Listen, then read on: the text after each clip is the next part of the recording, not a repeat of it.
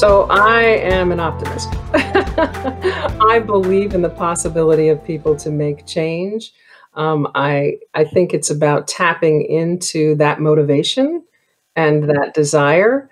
And sometimes, one of the things we do as coaches is we see something in somebody that they may not see in themselves, and then when we can project that back to them, perhaps they can awaken to that possibility. So yes, I am a believer that everybody has the capacity to lead if they want to.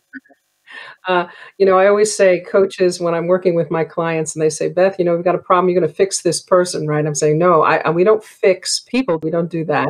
People decide that they want to transform and change. So once that motivation is there, then I think the sky is the limit, right? And of course, that occurs over time, right? It doesn't always happen in one fell swoop, but I have also seen light bulbs go off and significant change happen at a moment's notice when those kinds of learnings and opportunities occur that make that happen. So I'm a believer that we can, absolutely. We work with emotional intelligence assessments that we do with our leaders, and we then train them in the competencies of emotional intelligence. And I will tell you, I have seen major transformation when people really understand how to leverage their knowledge in building more productive relationships. It's possible.